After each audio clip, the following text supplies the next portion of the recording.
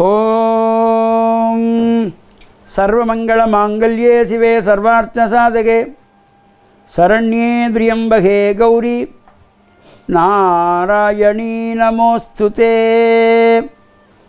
ஓம் நமச்சிவாய. மேன்மைகள் சைவ நீதி விளங்குக உலகமெல்லாம்.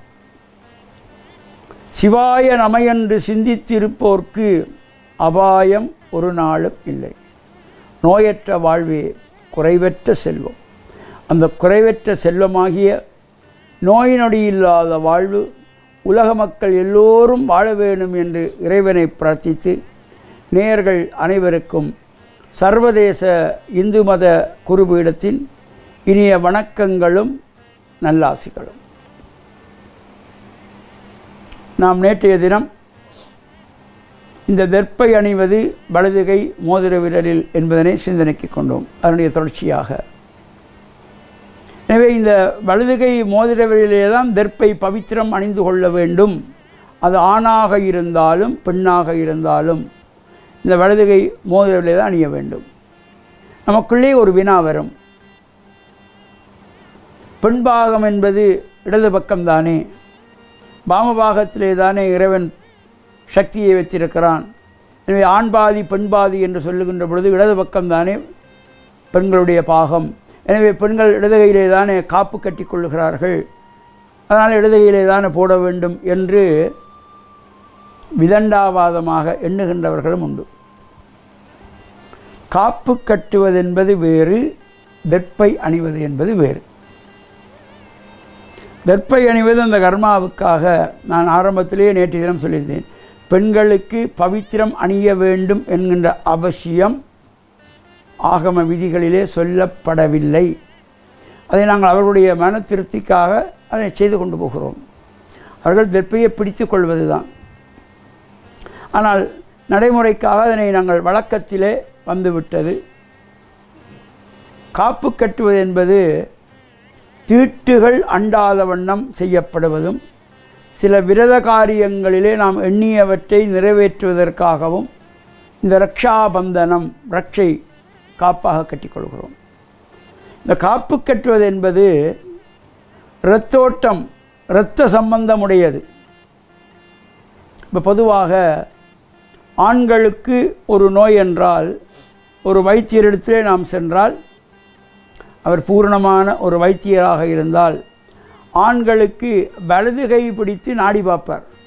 வலதுகை நாடியை பிடித்து தான் பார்க்கணும். பெண்களுக்காக இருந்தால் இடதுகை நாடியைத்தான் முதலிலே பார்ப்பது. இந்த இரத்தோட்டம் ஆண்களுக்கு வலது பக்கமாகவும் பெண்களுக்கு இடது பக்கமாகவும் என்பது விஞ்ஞான ரீதியாகவும் ஏற்றுக்கொள்ளப்பட்டது.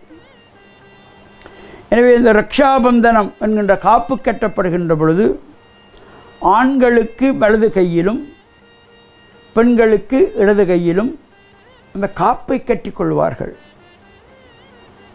பிரத காப்புகளாக இருக்கட்டும், உற்சவங்களுக்காக செய்யப்படுகின்ற காப்பாக இருக்கட்டும், அல்லது திருமணத்திலே பண்ணப்படுகின்ற ரக்ஷாபந்தனமாக இருந்தாலும் ஆண்களுக்கு வலது கையில், பெண்களுக்கு இடது கையில். இவை ஏனென்று தெரியாமல் கூட நாம் பல செய்து கொண்டிருக்கிறோம். இது ஏன் செய்தார்கள், முன்னோர்கள் ஏன் இவற்றை செய்தார்கள்? இதற்கு ஒரு குட்டி கதை ஒன்று எனக்கு ஞாபகம் வருகிறது. ஒரு ஊரிலே ஒரு சாமியார் இருந்தார். அந்த சாமியார் முற்றும் திறந்தவர், எந்த ஆசாபாசத்துக்கும் அப்பாற்பட்டவர். அவர் யாராவது வந்து தன்னிடத்திலே ஏதாவது கேட்டால் போ போ போ என்று சொல்லிவிடுவார். போய் உங்கள் அப்பா அம்மாவை கும்பிடு, அதான்டா உலகம், தாய் தந்தையை கும்பிடு, தாத்தா பாட்டி இருக்காங்களா வீட்டில், அவங்கள பொக்கிஷமாக பார்த்துக்கோ, அவங்க தான் உலகம், போ, நீ சாமி கும்பிட்றதை விட அப்பா அம்மாவை கும்பிடு என்று எல்லோருக்கும் நல்லுரை சொல்லி கொண்டிருப்பார். ஒருவன் இவ்வாறு வந்தவனுக்கு இவ்வாறு போய் அம்மா அப்பாவை கூப்பிடு, எனக்கு உனக்கு எல்லாம் நல்லது நடக்கும் என்று சொல்லி அனுப்புகிறார். அவனும் செல்லுகின்றான். அவன் உண்மையிலே வாழ்க்கையிலே அவனுக்கு நல்லது நடக்கிறது, சிறந்த தனவந்தனாகிறான், செல்வங்கள் வந்து சேருகின்றன. அதனாலே அவனுக்கு ஒரு சந்தோஷம். இந்த சாமியார் போ போ அம்மா அப்பாவை கும்பிடு என்று சொன்னார், கும்பிட்டதுனாலே எனக்கு இன்று நல்லது நடந்திருக்கிறது, இந்த சாமியாருக்கு ஏதாவது செய்ய வேண்டுமே என்று வருகிறான். இந்த சாமியார் ஆத்திரேவை குளிக்கின்ற பொழுது மண்டையோட்டை வைத்து குளிக்கிறாரே என்பதனாலே அவருக்கு ஒரு வெள்ளி பாத்திரத்தை கொண்டு வந்து கொடுக்கிறான். அந்த வெள்ளி பாத்திரத்தை வேண்டாம் என்று சாமியார் மறுக்கிறார். எனக்கு இது வேண்டாமப்பா, நான் ஆசாபாசங்களை கடந்தவன் என்கிறார். இல்லை, நீங்கள் இதனாலே தான் நீங்கள் குளிக்க வேண்டும், நீங்கள் மண்டை ஓட்டாலே குளிக்கிறீர்கள், எனவே தவிர்த்து கொள்ளுங்கள். இந்த வெள்ளி பாத்திரத்தினாலே நீங்கள் குளித்தால் எனக்கு மனம் சந்தோஷமாக இருக்கும் என்று அவனுடைய அன்பை மறக்க முடியாமல் வாங்கி கொள்கிறார். ஆற்றுக்கு குளிக்க செல்லுகின்றார்.